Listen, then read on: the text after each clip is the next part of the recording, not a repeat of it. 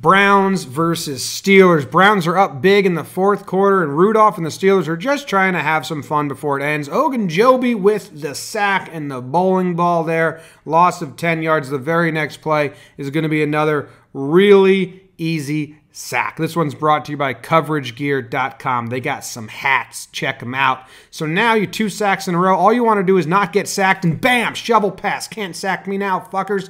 He's off to the races to get some yards that don't matter. But Myles Garrett decides to sack him and throw him down. He's like, dude, I did the shovel pass. I'm going to take your helmet off now, you bitch. I did the shovel pass. You can't tackle me. And then 71 and the ref think they're helping, but they're actually hurting. He grabs him up by the face mask, rips the helmet off, says, that's how you do it, dummy. And then for the part that sucks and is shitty, he hits him in the head with the helmet.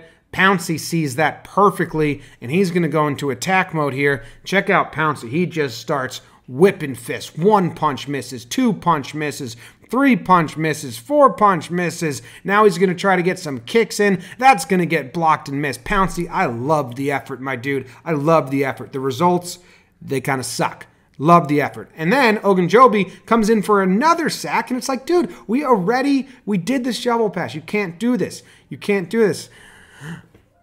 Bitch. 71 gets in the way. He's like, dude, come on, bro. Come on. The coaches are talking, like, what happened? Well, he picked his helmet off, and he used it as a weapon. Used it as a weapon. That's why my guys are so mad.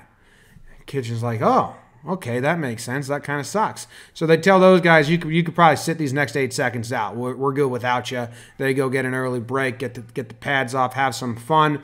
We're going to go back to the action, finish out these 8 seconds. Rudolph's still in, has to be concussed, but he stays in the game. And Freddie Kitchen tells the sideline, hey, I told you, I strictly said, don't take a player's helmet off and hit him in the face with it. I told you that, and you do it again, you're out of here. This one's brought to you by CoverageGear.com. Go there, use discount code BREAKDOWN, get 20% off. They got some cool hats.